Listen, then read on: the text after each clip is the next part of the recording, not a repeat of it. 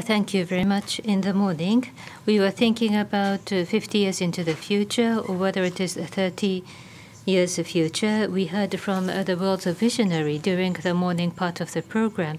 This afternoon, we are looking at the ongoing energy transformation expansion of renewables.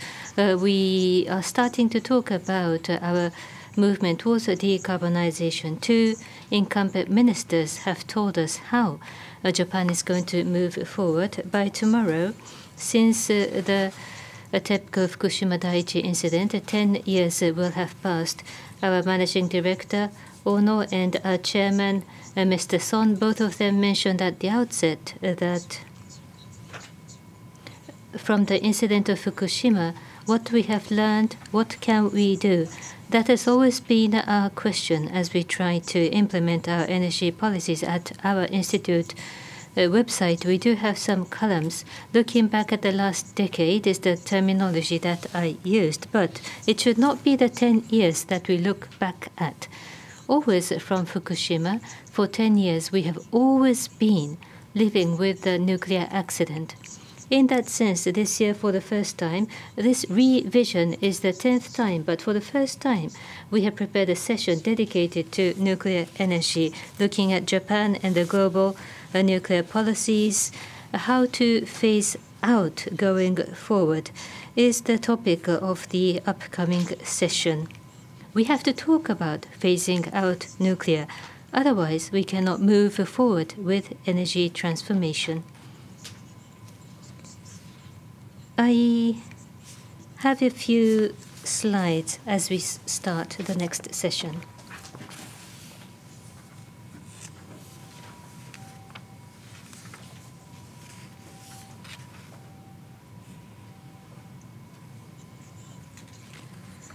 In the morning and also in the afternoon, I think we have been talking about this already. Across the world, renewable is expanding explosively. According to the latest IEA data, as of last year already, PV solar has reached 710 gigawatt, and 700 gigawatt is the wind, or the wind is less than 700, and the PV on the left is larger than the wind on the right-hand side already. Next slide. This is Japanese data, PV and the wind expansion in the last decade. In the case of Japan, from 5 giga, the PV has gone to 70 gigawatt. The wind on the right in the last 10 years from 2.6 up to 4.4 gigawatt. Lots of potential. This is only onshore, but going forward, offshore will be added on. We have almost another source of renewable. So this is also expected to expand. So with this background, as DG Francesco La Camera has told us, by now renewable is the cheapest source of power across the world. At the same time, coal or nuclear or other traditional energy, in terms of cost, they are no longer competitive. They are expensive across the world. This global trend, how to transplant this trend into Japan is important. At our institute, by yesterday, we just issued the new scenario, a new report. There will be more information about this latest report after myself, but in order to realize our goal of 2050, there must be more effort about our 2030 goal. Renewable, first of all, must be expanded by 2030. There's only 10 years or so, and at 2050, there's only 30 years until 2050. By 2030, we must reach a stage where we can go 100% by 2050. Unless we are prepared by 2030, we should not be able to be realized as a society which is based on renewable. By 2030, the nuclear energy should be phased out. Nuclear energy must be ended within our generation. So, session 2, pathway to phasing out nuclear. The first speaker, Mycle Schneider, International Analyst on Energy and Nuclear Policy, Mycle Schneider Consulting. have we been working together for 30 years already, Mycle? I have enjoyed working with him across the world. Looking at the overall nuclear policy, I am sure that he is one of the most knowledgeable. Mycle will tell us about the global trend of nuclear. The floor is yours.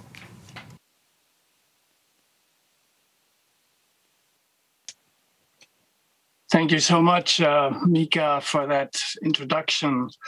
And thanks for having me here in this outstanding event. I'm very happy to be able to contribute to that. So let me jump right into my presentation, which is based on the World Nuclear Industry Status Report, which is now in its 15th edition, and which has developed over the years into a reference publication now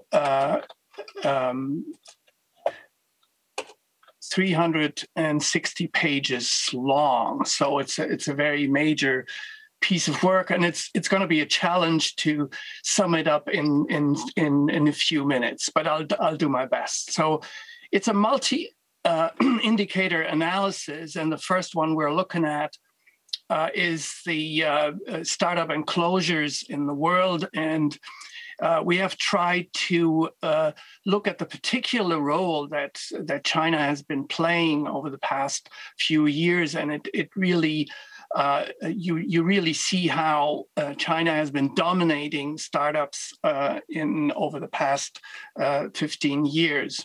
If you take China out of that picture, you see that it's been actually a very flat development for a long time. This has not started with 311. Obviously, the closures, there have been a long list of closures after the events of 311.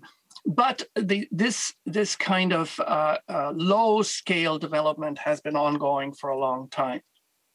So if we look in a accumulated level, the number of reactors operating had an uninterrupted rise until the late 1980s, and then this flat development until 311 with this big drop, and then catching up again to a level that has not reached pre-311 levels and remains below numbers that were already reached over 30 years ago. So if we look at the electricity generated by nuclear power, we see this rise until a maximum of in 2006. We see this drop after 311, and then production has picked up again, reaching almost the same level as the maximum in 2006 and 2019.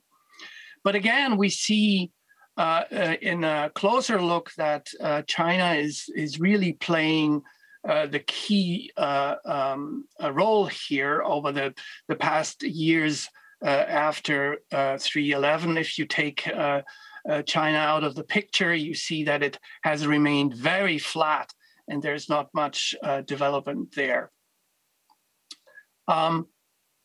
If we look at nuclear construction, we see that we had a huge peak in the late 1970s, and then a drop, until a level which is rather similar to what we had in the very early stages of nuclear development, and then an increase until 2013, and we have a stabilized situation now around 50 reactors under construction.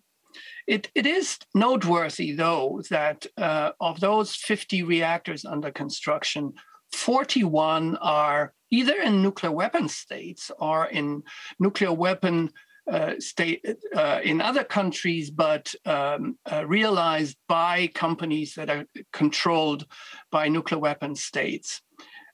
This is also a development which has been ongoing over the past decade. with 63 nuclear reactors that were connected to the grid.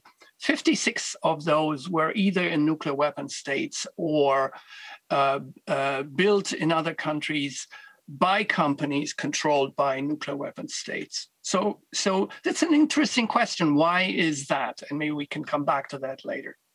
We have done an analysis a bit closer to look at what were expected versus real construction durations, because that's the key parameter for determining costs. And we have looked at the 15 startups that took place in the 2 years, 2018, 2019, 9 of those in China, and 5 of those in Russia and 1 in South Korea. And if you compare expected versus realized construction duration, the basic lesson is that the trend is towards a doubling in reality of what was actually planned originally. Obviously, there are a number of exceptions. One is this very long construction time. On the other hand, there are a few exceptions which have very, were close to expected planned construction times. One point here, there's a lot of talk about small modular reactors, and these are actually 2 small 30 megawatt Russian reactors. And we see that the promise that was made to build those in very short time, less than 4 years, could not be kept. And reality was almost 4 times as long, with almost 13 years, and obviously with exploding costs that went along. So if we look at another indicator, which is the construction starts of nuclear reactors in the world, and again, we see a very dominant China-dominated picture here with 4 and 5 construction starts in 2020 and 4 and 6 in 2019. So if you take China out, it's a very low level of construction that took place. If you compare this, we had in 2020 this huge development of renewables that Mika showed earlier, and we have added a net 0.4 gigawatts. So that is almost 250 gigawatts for renewables versus 0.4 for nuclear. So really, nuclear has become quite irrelevant in that technology market. This is the slide in a different interpretation that Mika showed. Solar went down 90% in cost since 2009, wind 70%, while nuclear increased 33%. So this is what basically happened over the past 10 years in the decade after Fukushima began, that disaster that is still ongoing. And we see this phenomenal rise of renewables while we have a flat development on nuclear. And 2019 was the first year that actually not only installed capacities, but production, so output was larger by renewables than in the nuclear, from the nuclear sector. I'd like to conclude my introduction with that. Let me just attract attention to one point I have not mentioned so far, but I think is very important, and that is the influence, the impact of the COVID-19 pandemic on the nuclear sector. I think it's vastly underestimated. I think that a lot of work on maintenance and inspection that has not been carried out will have to be carried out in the months and possibly the next couple of years to come to catch up. And that is a dangerous period because we're behind that, and we're also behind inspections by the safety authorities. Thank you very much for your attention. And I hand it back over to Mika. Mycle どうもThank you very much, Michael. The next speaker. We go on to the next speaker, who is a Professor Emeritus of Energy Policy, University of Greenwich, Professor Stephen Thomas. We are trying to expand renewable, decarbonize, and we are looking at nuclear. The British policy sometimes is referred to in the Japanese debate to decarbonize with a combination of nuclear. So Britain is a leader for us that Japan can learn from. So he is an expert of British policy. He will tell us about the British policy and the future. The floor is yours. Thank you. Michael's presentation showed that if you discount the contribution of China, that nuclear has been in decline from about 1995 onwards. In part, that was down to two specific countries, Germany and Japan, who have for their different reasons, closed temporarily or permanently their nuclear power plants. But it's also down increasingly to countries with existing capacity who would like to replace their oldest reactors with new ones and like to add new ones to that, and them failing to do that. The UK is a prime example of a country that has continually tried to expand nuclear power and has failed. And we are now on our fourth attempt since 1965 to expand nuclear power, and at most, what we're getting is one or two new plants built. So I want to talk about the two most recent failures. Why did they happen? And I want to talk also briefly about the two new policies that are just underway and why those will also fail.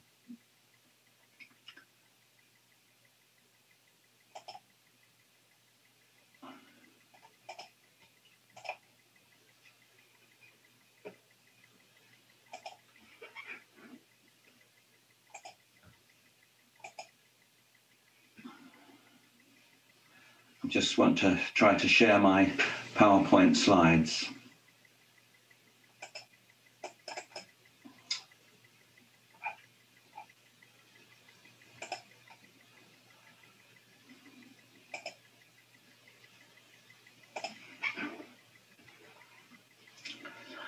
The first attempt I want to talk about was the 1979 program launched by Mrs. Thatcher of program of 10 reactors, one per year from 1981 onwards.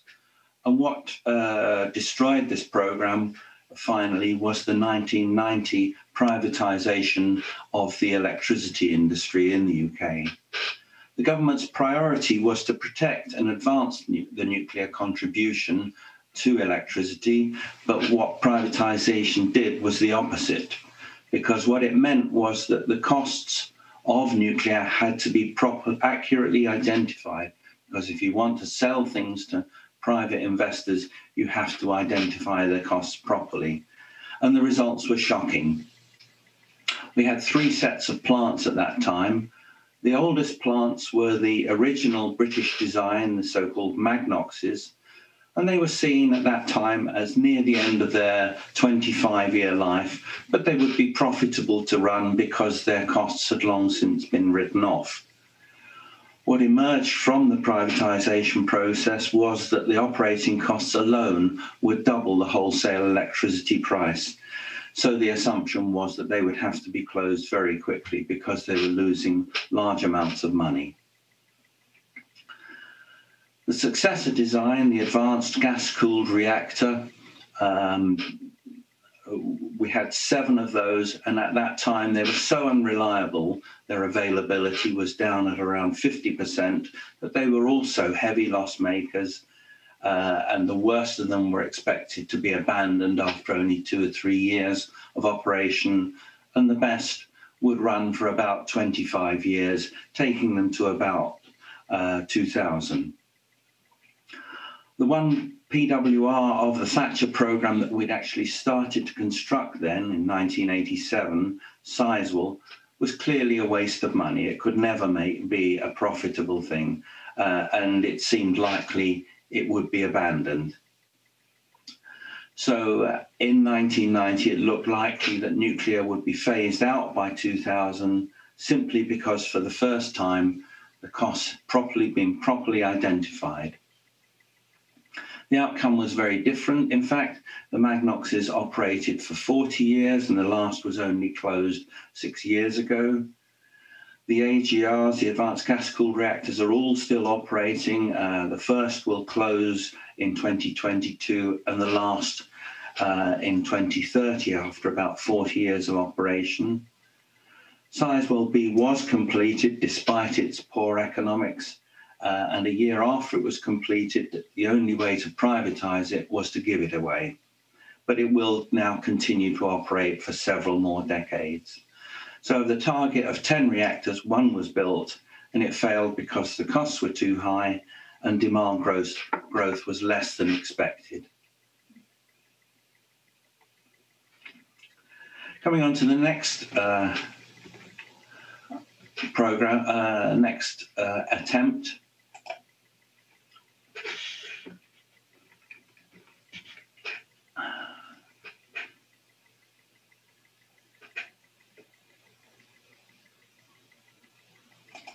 In 2006, Tony Blair announced that nuclear power was back with a vengeance, and he'd been convinced by the nuclear rhetoric of the nuclear renaissance. He believed that the nuclear reactors would be so economic that there was a strong promise there would be no public subsidies, and that promise was only quietly withdrawn about 10 years later. But he claimed that the new designs would compete with gas, and 2 European pressurized water reactors would cost only £5.6 billion. The latest estimate is about £27 billion, and there's still 6 years of construction left. So it was a horrendously bad estimate. 3 consortia were set up, each comprising large European utilities, and the government expected 16 gigawatts, 11 reactors on 5 sites, to be built by 2030.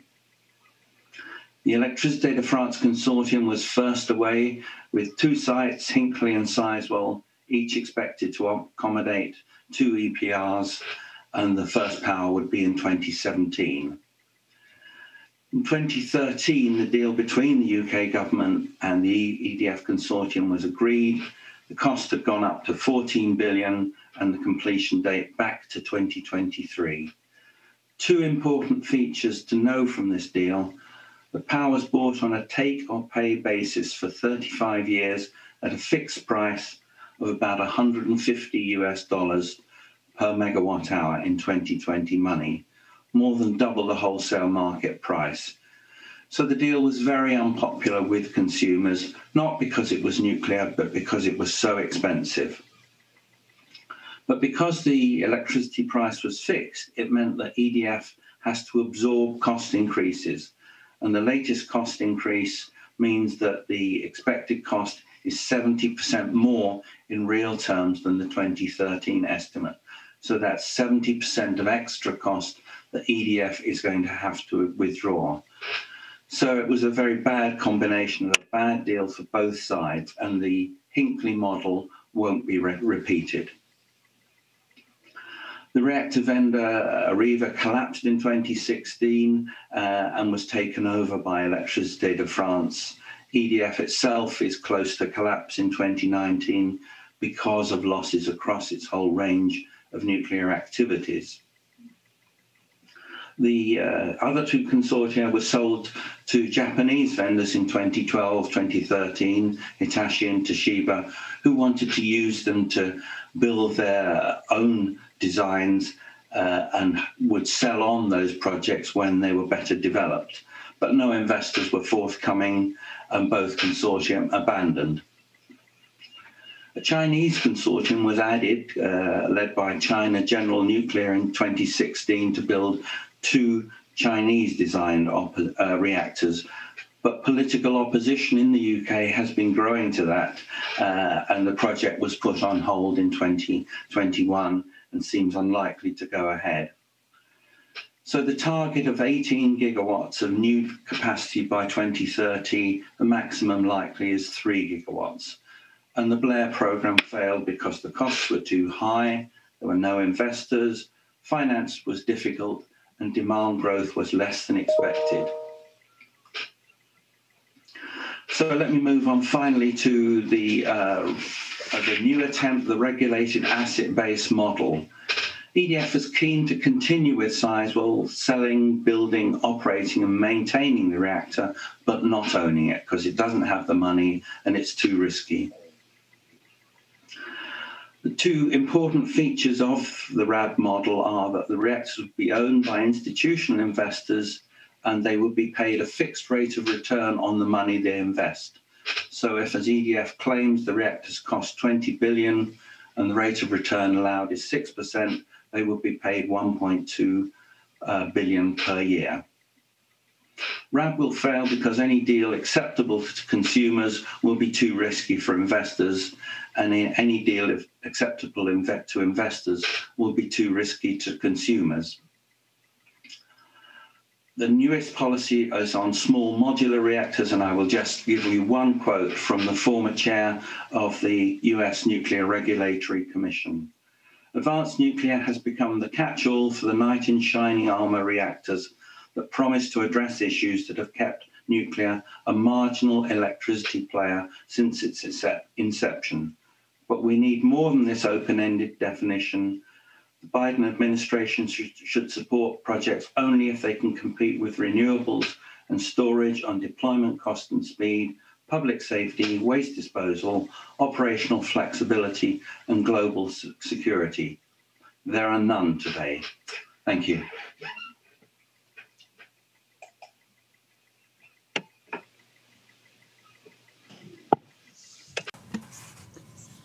Thank you very much, Professor Stephen Thomas. Inviting our next speaker from Nagasaki University, Professor of Research Center for Nuclear Weapons Abolition, Nagasaki University, Professor Tatsujiro Suzuki. I think I've been working with the professor 20 or 25 years.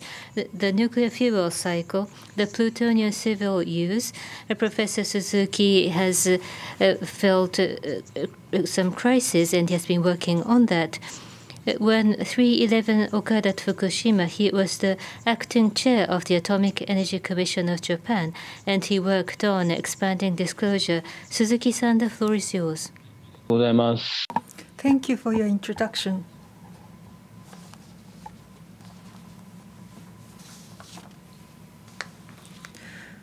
Thank you once again for inviting me. It's a precious opportunity for me. Today, as you mentioned, 10 years have passed since the Fukushima accident from the international situation about the Japanese policies on nuclear. First, the Fukushima accident, lessons learned from the accident.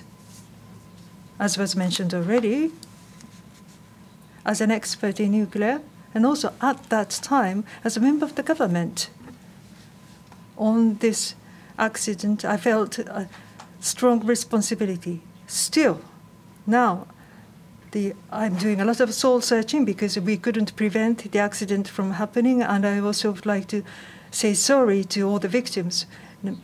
What is the biggest lesson? These three. I always cite these three. First, think unthinkable. This is the basic of security, but that was lacking.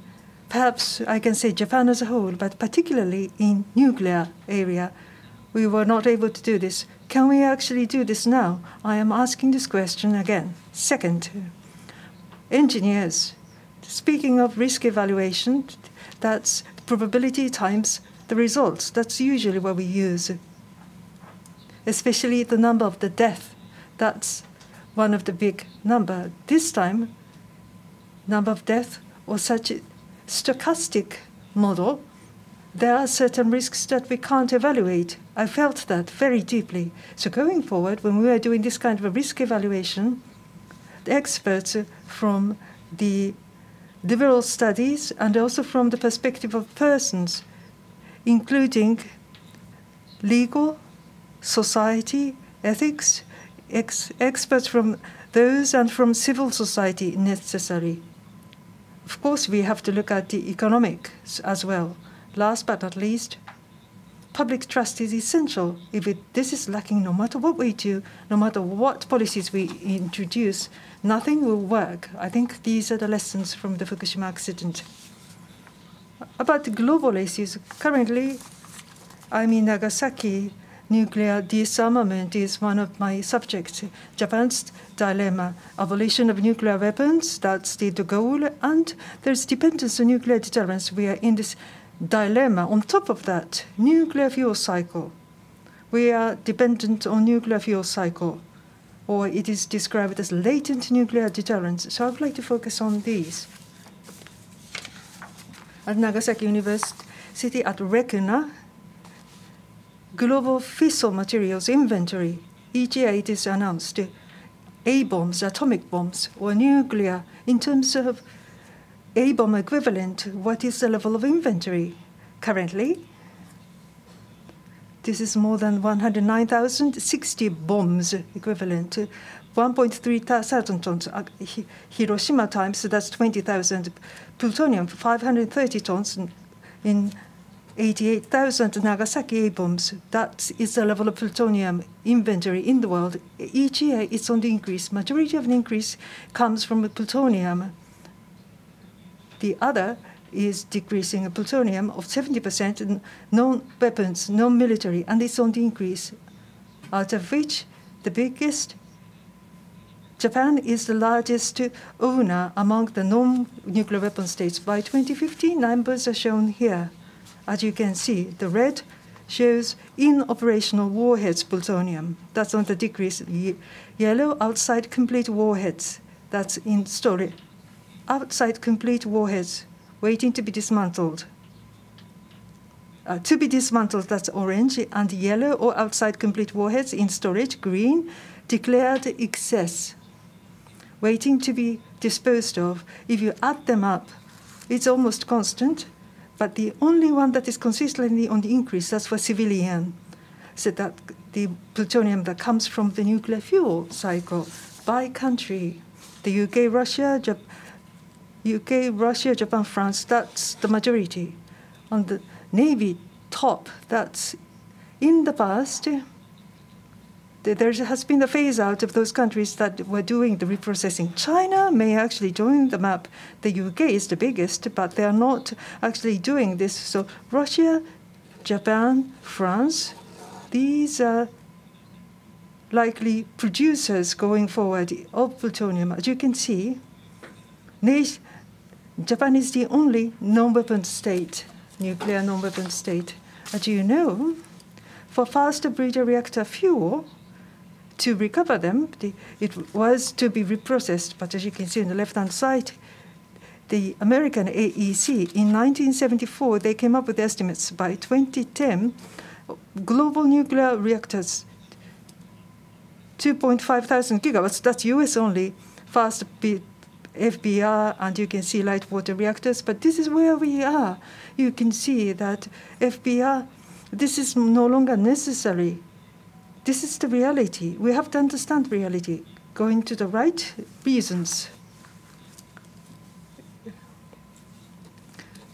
The uranium price stabilized. It is actually decreasing, and reprocessing cost is actually escalating, although it was to be decreased. The FBR is no longer economically. So most of the countries actually discontinued the fuel cycle, and only 3 remaining countries there.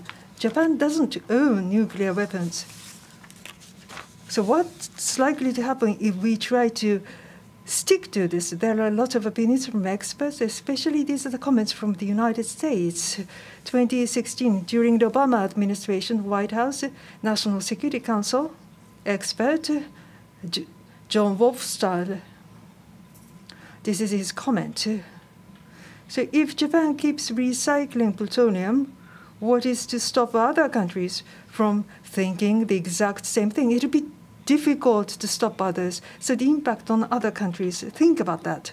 That's the comment. Next, Thomas Countryman. And at the State department. He was in charge of nuclear non-proliferation.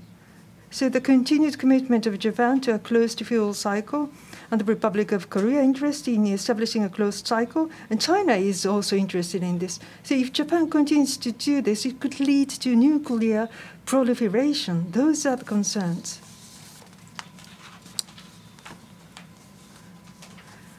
So these are the 3 points I wanted to convey.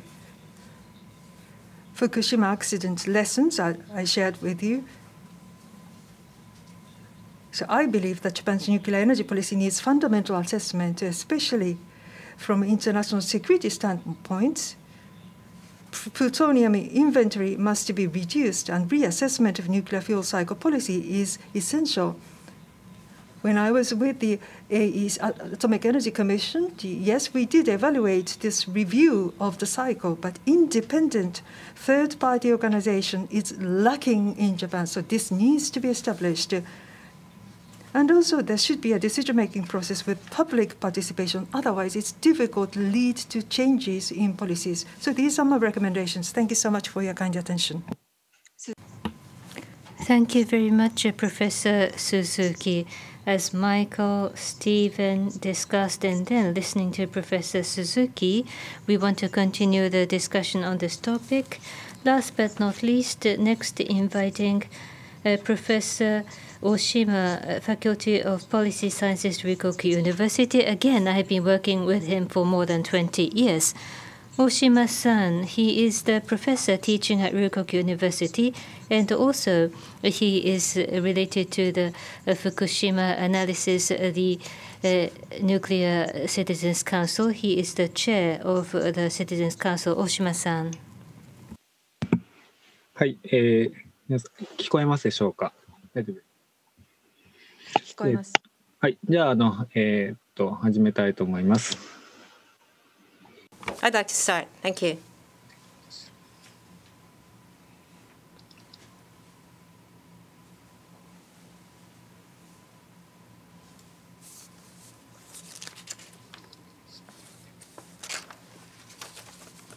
Is something not working?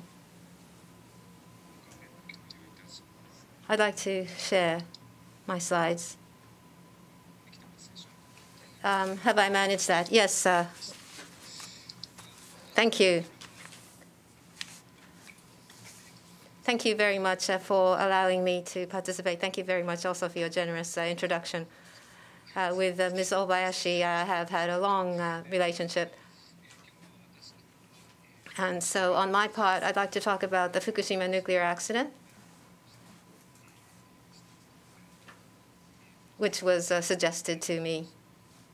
So I'd like to speak on the subject from my own perspective.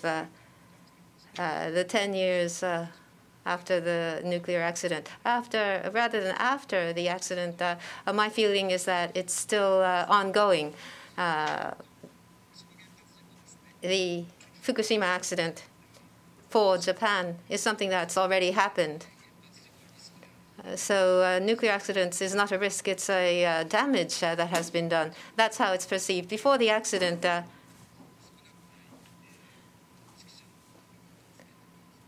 a lot of intellectuals, including Junzaburo Takagi, has talked about what would happen if there's a nuclear accident, what the dangers were. And there were always warnings from these intellectuals. At the time, it was considered to be a severe accident, and very calamitous effects would occur, and there would be health effects. The cause of the accident and what might happen, the possibilities were the subject of warning. The Chernobyl accident was the base of these warnings. However, after the accident, Japan, after having experienced the Fukushima accident, something which they did not imagine occurred. Many of these occurred, actually, and broadly speaking, there are two. One is damage to the local residents and the scale of that. The local residents were directly affected, and the damage was indeed large. And the contamination inside and outside the site and the largeness of this. The local residents suffered indescribable damage. And as to what the damage was, loss of homeland, that is their, I don't know whether you call it motherland or fatherland, their homeland underwent a sea change, and they could not restore it back. It was an irreversible change that has occurred, and they want their home back. It was deprived from them. And there are discussions underway that this was indeed a deprivation. Temporarily, over 160,000 evacuated, but several tens of thousands are still evacuating. And some have filed lawsuits, 10,000 or 12,000 or so. When you issue lawsuits, you require a lot of determination. So over 10,000 of lawsuits can make you imagine what the damage, the extent of damage. And then inside and outside the site, there were contaminations. Inside the site, there was considerable contamination. The 3 reactors, how to process that? Recently, the Fukushima accident-related Nuclear Academic Society put forth a report, and the research done has been described there. The radioactive material that will result out of this is extremely large in the volume. Today, I will not give you the numbers. If you decommission 1 reactor, the radioactive waste resulting from that, there are different kinds. There are low-level reactive waste. You have to bury this as several tens of meters. There's L1 radioactive waste. 1 reactor, if you decommission that, how much radioactive is there? It's about 1,400 times. 50 reactors was considerable damage. L1 alone gives rise to that much radioactive waste. So for a prolonged period, it will affect the next generation. There will be a lot of burden and a lot of work which has been imposed on them. And the second is off-site contamination. Off-site contamination is very bad as well. Decontamination, allowing people to live in that area, and the radioactive level coming down, that was good. But as a result of this, the radioactive waste and the removed soil, that's a legal term, but it's contaminated soil, actually. The contaminated soil, there's a huge amount of this. What to do about this? This is an unresolved issue, which is outstanding, and that's clear. And this is damage. And you cannot attach a monetary value to it. But if we look at the costs, what amount of cost is it? The government and private sector, Dr. Tatsujiro Suzuki is involved in the JCER, and they estimate 35 to 81 trillion yen. That's a government report, which is tabulated here. For example, for compensation, 7.9 trillion yen. And for recovery, they're creating specific recovery revitalization zones. And there are recoveries of the victimized areas. We don't know how much that is. And within the site, if accident treatment would be for the reactor itself, the processing after the incident, there is no basis for this. We asked for disclosure of government documents, but we cannot find it. It's 8 trillion yen, we think. And then what I mentioned earlier, radioactive waste, a lot of this which is generated. This is not considered at all. And very roughly, broad brush, per unit cost, if we multiply we find that it'll exceed 8 trillion yen. So it's a very broad brush and rough figure. 8 trillion or 10 trillion, we don't know for sure, but that is the amount which will be incurred. And then decontamination. Up until now, it was said that it'll cost 4.2 trillion yen. And as for disposal of contaminated waste and removed soil, 1.6 trillion for interim storage facilities, and final disposal has not yet been considered. And as to who is paying, that's very important in terms of cost. How much per kilowatt? Rather than that, of course, that's an important item, but who is going to pay for that? Most of that will be borne by the public. For example, compensation will be such that most would be public burden through electricity rates.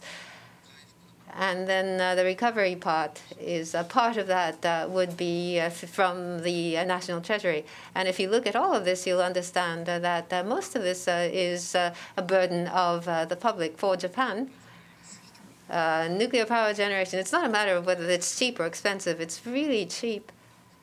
You have to think about the payment of this kind. Otherwise, you do not come up with an accurate calculation of the cost of nuclear power generation.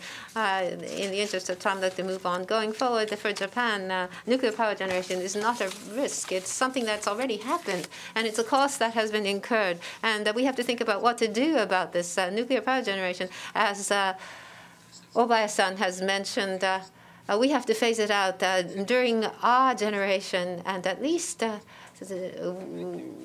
we should not pass it on to the future generations. And we have this negative legacy, a huge negative legacy, and this is perhaps fate. We have to pass this on to the next generation.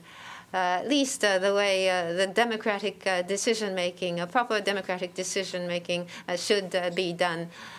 And that is, I think, the lesson from the Fukushima accident. I'm sorry I have gone so fast during the short period allocated to me. Thank you. Thank you very much, Professor Oshima. We have some 18 minutes or so. By way of asking questions, let us engage in our Q&A. Do not be too long with your response, please. First of all, may I ask Michael Schneider, everybody, can you switch on your camera? We would like to see your face. Michael Schneider and Professor Suzuki, questions to you. In the case of China, in terms of renewable energy, China is the driving force because half of the global renewable is done by China. China's role is large. In the case of nuclear, world activity was flat. China is leading the nuclear development. So the role of China in the global nuclear industry, the big role of China was mentioned. Professor Suzuki mentioned about whether it's civilian or military purpose, at least China plans to start a reprocessing of the nuclear fuel.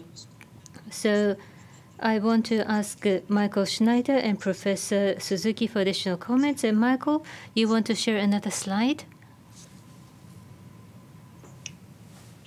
Very much, Mika. Before I show that quote from CGN, which is very interesting, just to sum up what the situation is, China is basically building at home and has been focusing on that for a long time. But if one puts that into perspective, in 2020, China started up 2 gigawatts of nuclear at home, and 150 gigawatts combined solar and wind. So it's 2 versus 150. So that one has to keep in mind always that there is, I mean, the renewables investment is just dramatically larger than the nuclear investments, even at home. Then outside the country, there's only one country where China has built nuclear power plants, and that's Pakistan. And it's sort of like running the Pakistani nuclear program. It's almost like building at home. It's a little bit like EDF building in the UK. The only other concrete investment right now is Hinkley Point C, where China holds 30% of the investment. But otherwise, China has tried several times, and it very much looks as if China has given up. And I show you a slide from a very surprising addendum to their annual report, 2019.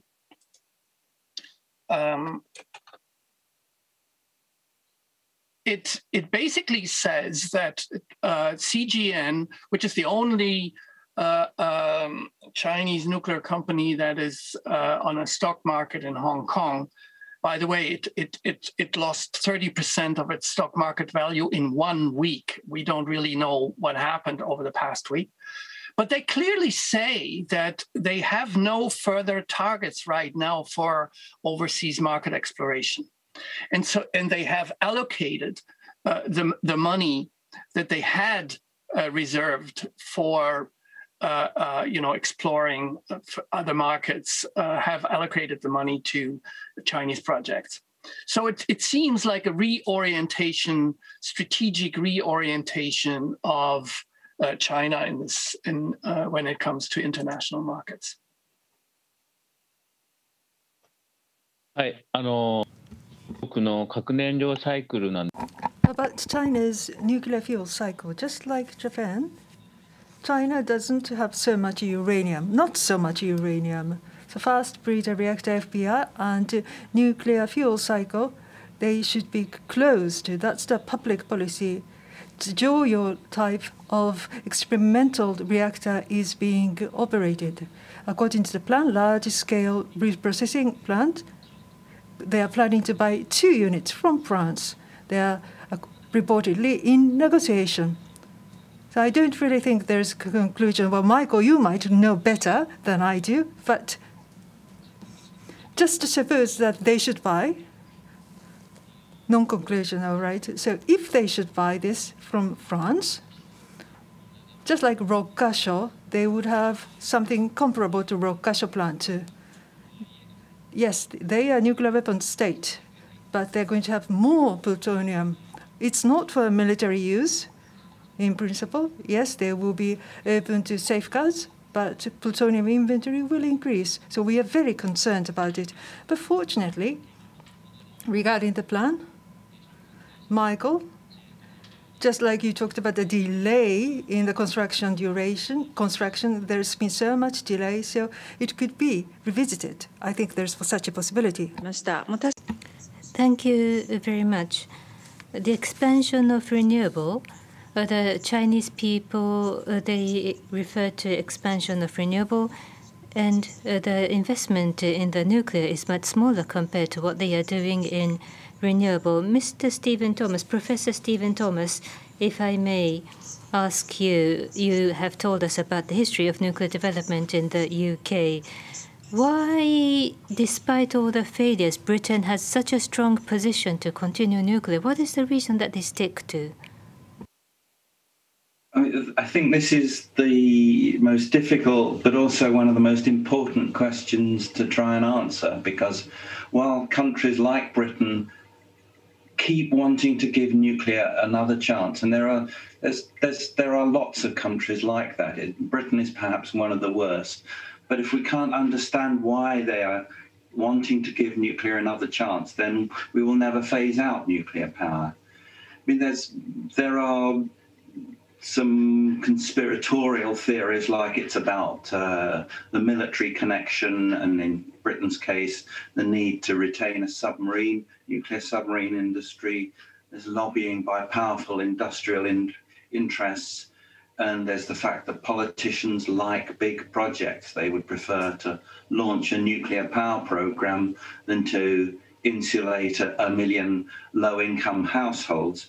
And I think those are important, but I don't think they explain everything. And I think you need to look much more into psychological factors and the belief in science and technology, belief that science will solve problems like waste disposal, that science, if we keep trying, will make advanced reactors work properly.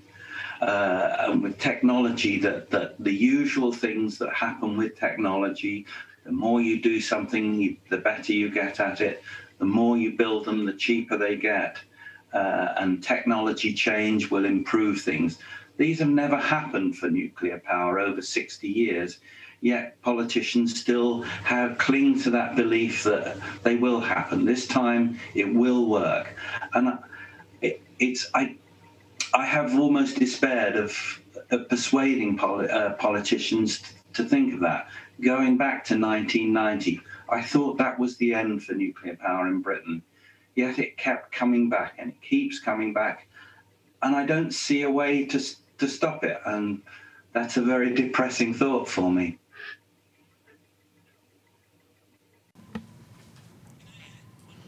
Couple of points. May I? I would add to Steve's list of hypotheses. The UK government didn't have a plan B, and that's always very bad if you don't have a plan B for nuclear instead of the nuclear program. And the second is mere incompetence. I mean, the incompetence that has been on display by decision makers in this area is striking. Which is, by the way, not only a valid point, I think, for the UK, but also for countries like France. I mean, if you look at how these decisions were made and how these projects were actually carried out, the ones that are underway, it's an amazing collection of areas of incompetence.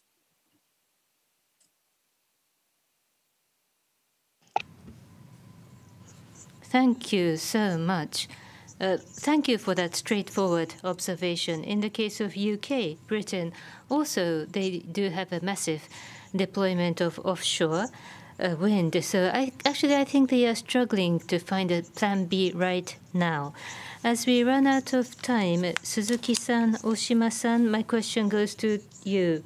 Professor Suzuki, you mentioned about the fuel cycle. And you mentioned that that is the starting point that has to be changed, that has to be given up. In Japan, the role of fuel cycle, I think that the fuel cycle does have a role to play in order to continue nuclear, but that is not sufficiently discussed. On the other hand, to stop nuclear power generation, the spent fuel, high-level waste have to be dealt with. Without the destination of the waste, nuclear cannot be stopped. We are in a very funny circular situation going nowhere. I ask you for the comment. And Professor Oshima, my question to you. At the moment, we have looked at the Fukushima and its continuing impact. And indeed, we get so depressed. So you look depressed is the chat messages that I'm receiving, but it's no laughing matter. Professor Oshima, you are economist, and the nuclear expense is what you have been studying.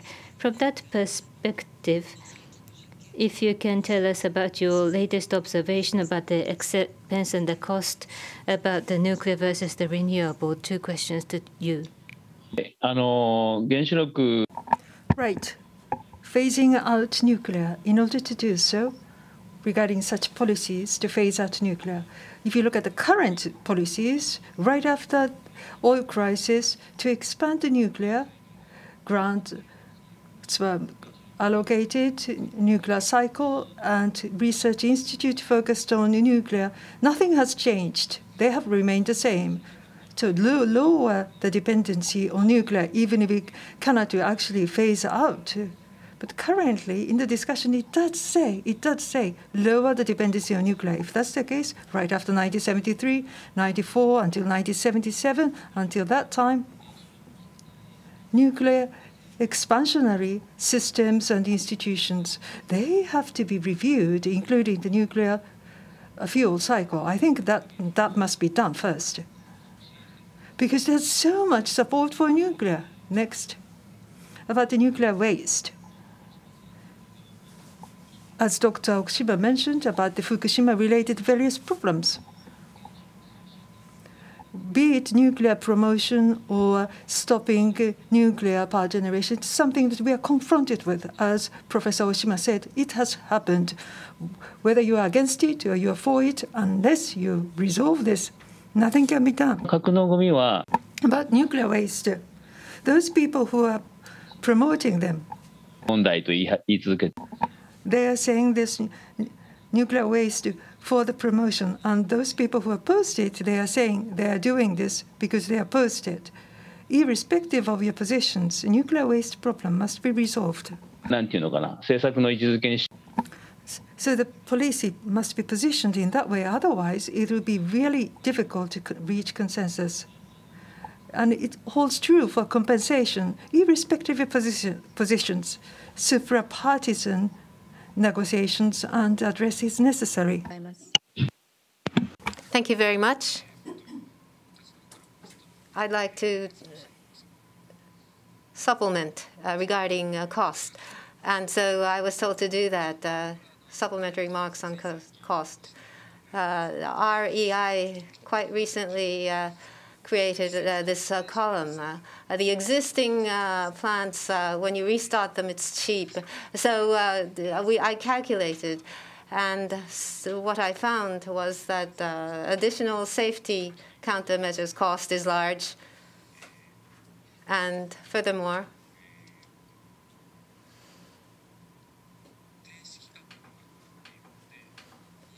and the time for closing is long, and so the construction cost and the cost of decommissioning, if we exclude that, after 2011, if we consider the expenses after 2011, this is the amount that we find. It's an extremely high cost. Nuclear, the Fukushima, according to government calculations, is 10 yen. In cents, maybe I should say in cents. For example, 10 yen, they said it was 10 yen. For 40 years, if we operate, most all of them are become very expensive. And if we operate 60 years, OI 4, Yongo 4 would be the only one. If we, the more we delay restart, it becomes more expensive, and if countermeasures are increased, the expense grows. So restarting a reoperation, the decision to reoperate was a bad management decision. It was a failure in terms of management. As to why we restart, that is because the payment has already been made, so they want to recover some part of it. That's what's behind their attempts to restart. It's not because of economical reasons. They've already paid, and they want to recover some of it. So putting the cart before the horse is what's happening. And I believe that power utilities feel that they have failed.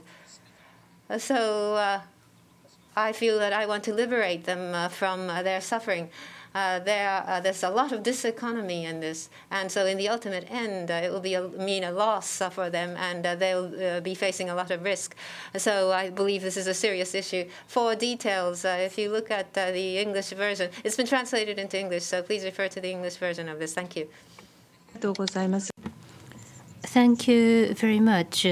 I wanted to invite all of you for your concluding remarks, but it seems that I have run out of time. Professor Oshima mentioned about Jinzaburo Takagi, my boss. In the 1990s, I was working with the CNIC with Takagi. That is where I learned about nuclear, so renewable, climate changes.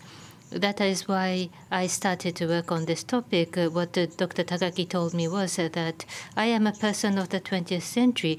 I am from the old century, starting from plutonium development and nuclear. Takagi said he was an expert of nuclear, but renewable, climate, new power system, those are the matters of 21st century. Takagi was saying so. But Professor Oshima mentioned that the Fukushima accident occurred. And to the next generation, we are about to leave a legacy, a negative legacy that lasts so long. I am very depressed and oppressed. If possible, I want to stop complete commercial nuclear within my generation. Personally, what Takagi did before his death was what to do about nuclear waste. So I want everybody to participate in the discussion so that we can transfer a positive legacy to a future posterity.